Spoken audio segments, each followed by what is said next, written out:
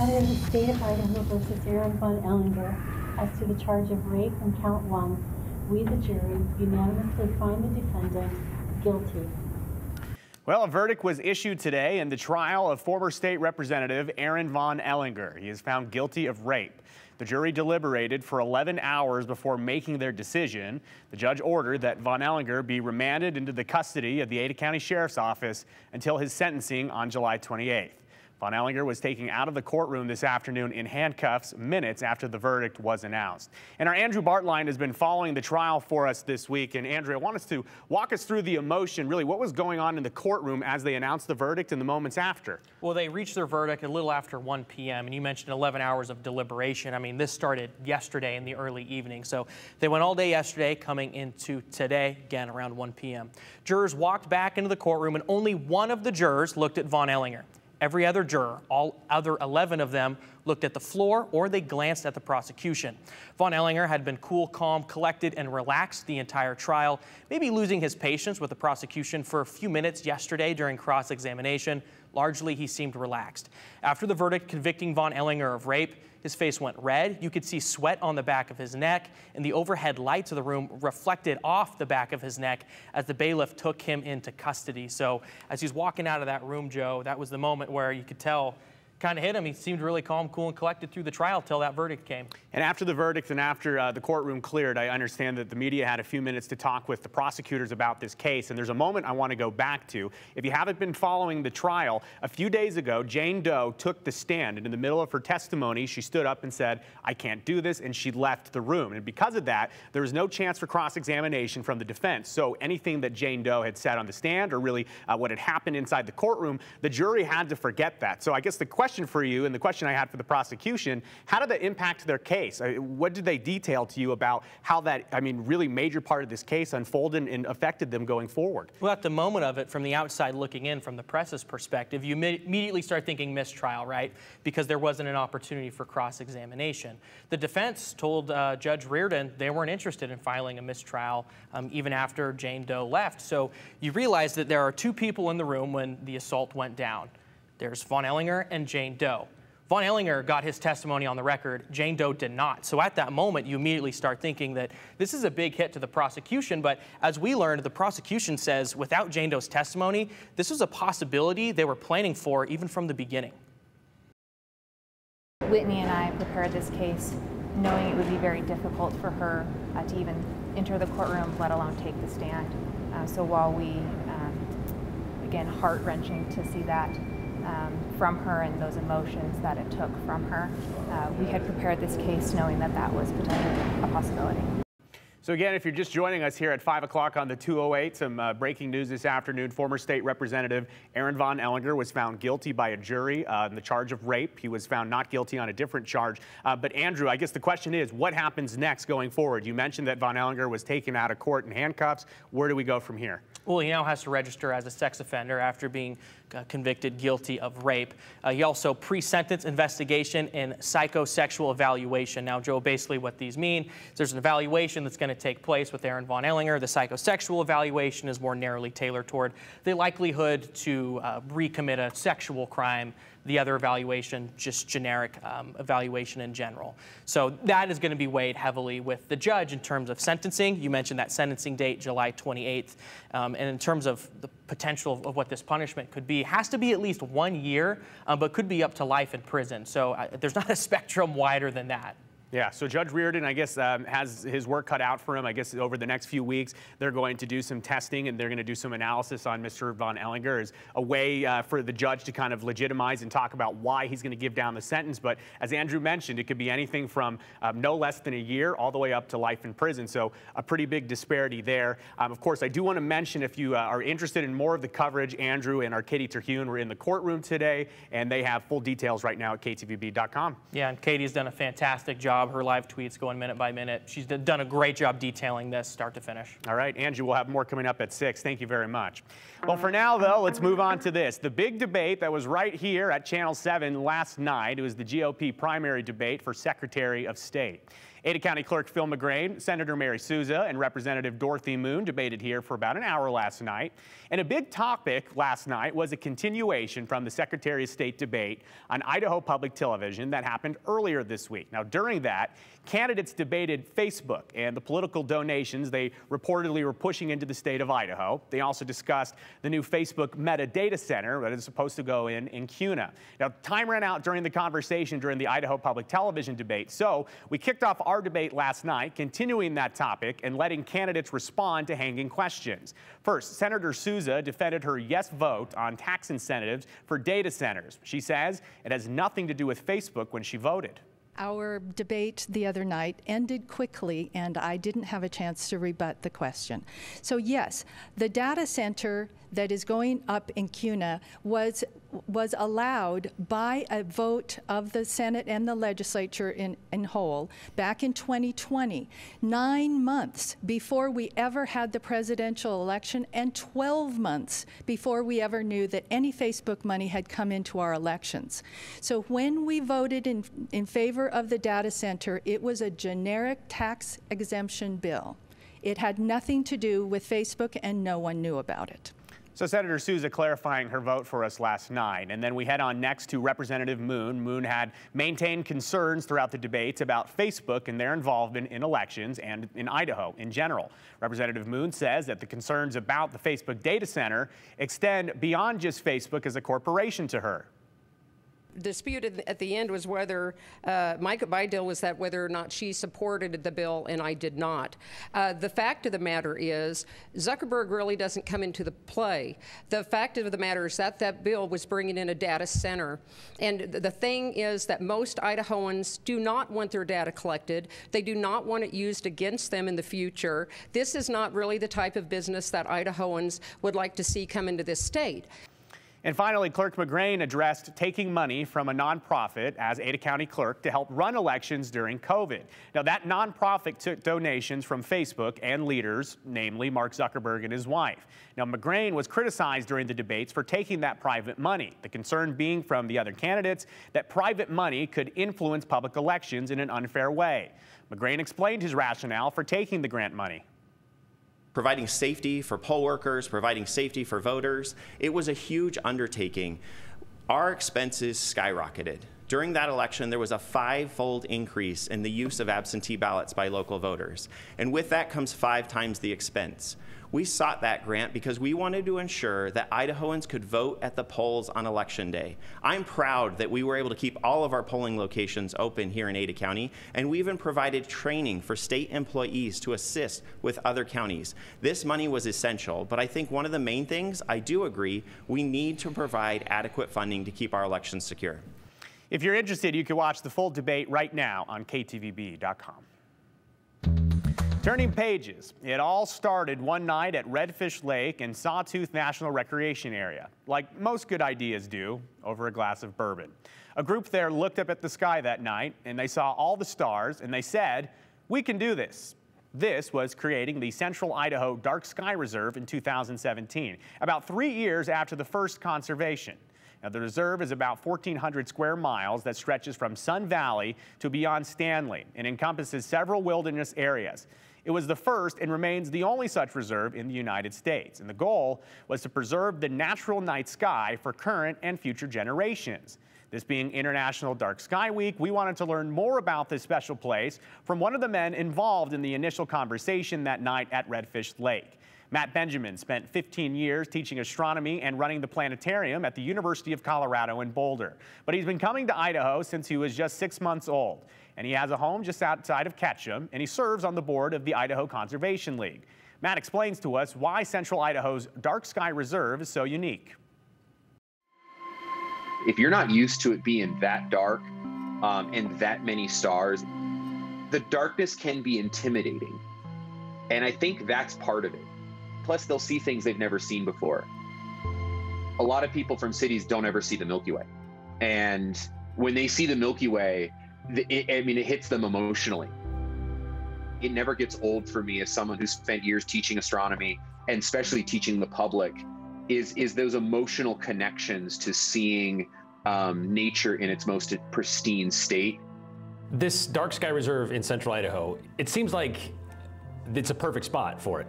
Yeah. When you look at sort of a light pollution map, there's a lot of great satellite images that show light pollution across the U.S., and there's very few purely dark spots left.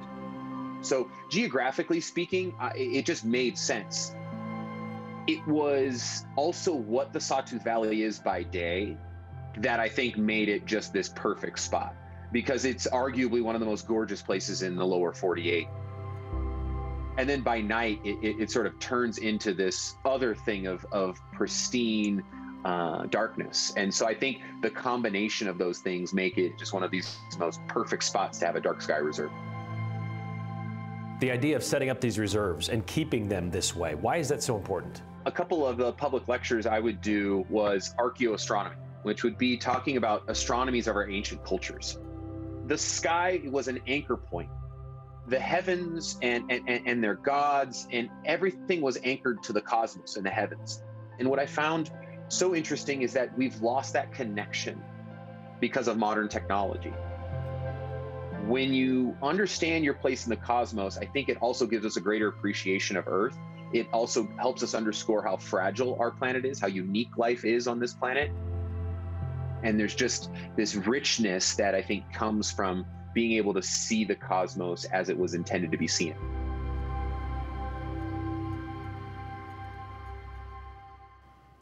It's a powerful thought there, and Dark Sky Week ends tomorrow night with the goal of limiting light pollution around the globe. There are only 20 dark sky reserves in the entire world, but pretty soon Idaho's Dark Sky Reserve won't be the only one in the country. Right now, they're currently in the process of turning a section of southern Colorado's St. Louis Valley into the Sangre de Cristo International Dark Sky Reserve.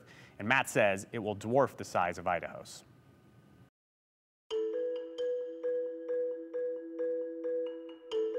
Fridays on the 208, we like to reach back into our story bag and revisit some notes that were popular or fun, because what a week it was. And guess what we found? An aspiring 208 correspondent in Nampa. Ahead, we're going to introduce you to Lydia, who is creating her own 208 newscast. But before we bid adieu for the weekend and head into the first great weekend of spring, we want to hear from you. Questions, comments, concerns. Let's end the week on a high note, right? 208-321-5614. But before you hit that send button, make sure to include your name and hashtag the 208. We're going to answer and address some of your comments live on air at the end of the show.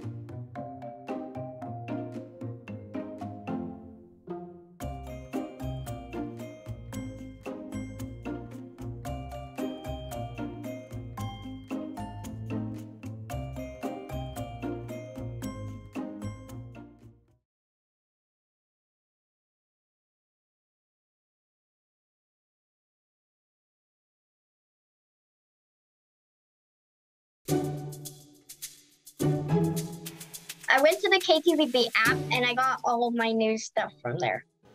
Oh man, that's perfect. Sounds just like our promotional team had written that, but they hadn't. We didn't write that. Lydia did. On Tuesday, we introduced you to a different type of the 208, and that's 10-year-old Lydia, who you just heard from. That's Lydia Fletcher. She loves watching the news, and because of that, the sixth grader at Greenhurst Elementary decided that she would recreate her own newscast earlier this year. And her newscast, well, they caught our eye because, well, how could it not? We think we do the 208 pretty well. Let's see how Lydia does it. Hi, welcome to the Fletcher Family News. Back in January, Lydia Fletcher was stuck at home. I guess I was just bored. I was just bored. The longest-serving Idaho mayor retires, Norm Stedman. You know, Lydia, a lot of kids, to cure boredom, likely wouldn't turn to news. I mean, most kids do like Lego movies, or they do go outside and do, TikTok stuff or whatever, but not you. No, I do the news. I just like it because it's like a small little community. Just a small community. Yeah, that's true. It is. We're going to start off with COVID cases. Which is exactly how Lydia's video adventure began. We were quarantined because we had COVID. As you can see, we started down with 0 cases on Monday. So basically it was telling how each member of my family got it throughout 3 days. It slowly climbed to 2 cases. Like my sister and my dad got it first, I think. But then it grew by Wednesday. And then my mom got it, and then me and my younger sister. Everyone in the family has COVID. She even included Larry here with the 7-day forecast. a weather report. Here's the forecast. That impression of Larry Gebert with the self-made stuck-on stash is what led Lydia's mom to share the videos on social media shortly after his sudden passing. He was my favorite weather reporter. He was. I know. He's a lot of people's. So it's going to start with... And that is our 7-day forecast. Back to you. Like, how often would you say you watch the news? Like every day. Every day. Yeah. Like every morning, the first thing that turns on is the news. And then every afternoon, we watch the 208. Thanks, Larry. Now for our 208. Oh, yeah. There was even a nod to us. For our 208, Lydia, using screen time for news time, about is just fine with her mom. They get to play on their electronics, but part of it is they have to do something creative and use it as a tool. So no other plans to do anything else? No plans. I just make it up as I go. Now for our astronomy forecast. Boy, she puts Brian and I to shame. She does a whole newscast all by herself. And if you didn't know, there's some wonderful people behind the scenes that do a lot of work. So, Lydia, you're off to a great start. But we got some more details here for you. Lydia doesn't necessarily have plans to do more of these videos, so let's wait and see. But she is right now looking forward to her 11th birthday coming up in July. By the way, by no means do we agree with W.C. Fields. We love working with kids. In fact, we want to hear from other kids out there who may be watching the 208 or run into this sometimes, especially in the form of questions. Like we told you earlier this week on Tuesday, here's what we'd love to see you share with us. Some electronics for good. Record your questions on your cell phone or on your Zoom camera and with some video and tell us something that you want to know, and maybe we'll be able to answer it for you. Maybe you want to know who is W.C. Fields. We'll have to look into that one for you. But doesn't matter what it is, if you got a 208 young fan at home, we'd love to hear from, especially here on a Friday. We'd love to hear from you, and we'll be expecting some text messages coming in the next few moments. So we will get to those later on. But Lydia and her family, we say hello if you're watching here on the 208 on Friday. For now, though, we'll step aside. We'll be right back after this.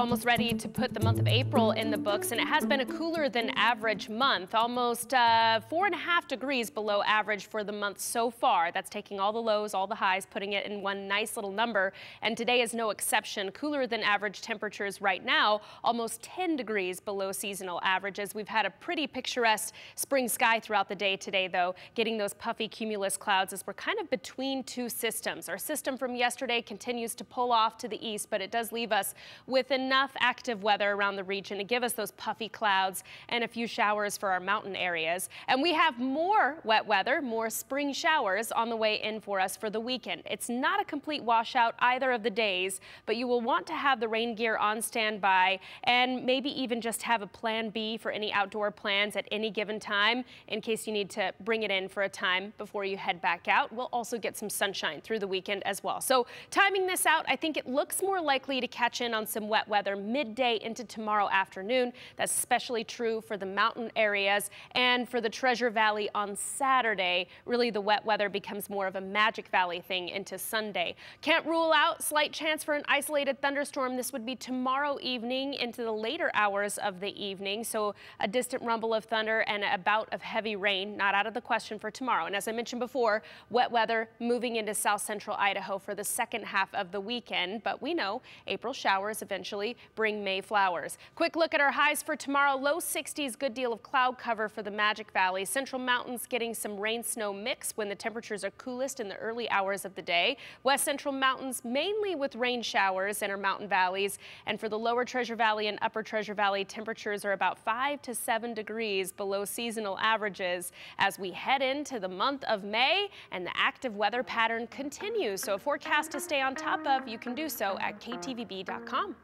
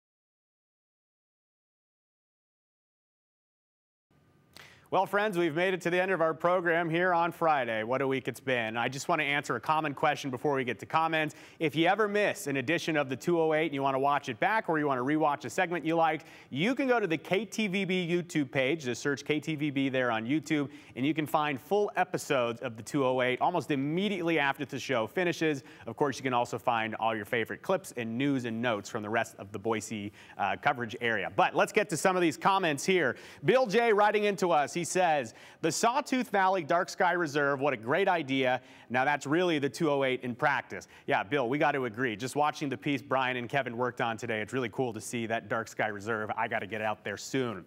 This person says, hashtag Lydia deserves getting a scholarship from KTVB to attend a college of her choice to become a reporter someday.